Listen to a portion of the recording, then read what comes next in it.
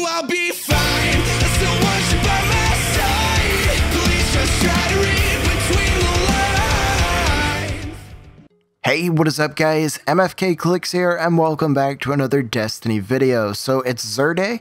We're gonna head over and see what he has for sale. Now, back when I posted Destiny content, Xur videos weren't really something I did all that often, but I know a lot of people appreciate them. Some got to go to work, others got to go to school, and they're not able to hop on and check Destiny in the morning just to see what he has for sale. So if you want me to start doing Xur videos here on my channel when he arrives on Friday, let me know down in the comment section below. But anyways, he is over here by the speaker at the very end of this catwalk, and his stock this week is the Glasshouse helmet for the Titan. Not a bad piece of armor to pick up. He's got the Khepri Sting gauntlets for the Hunter, which is hands down one of my favorite pieces of armor on the Hunter.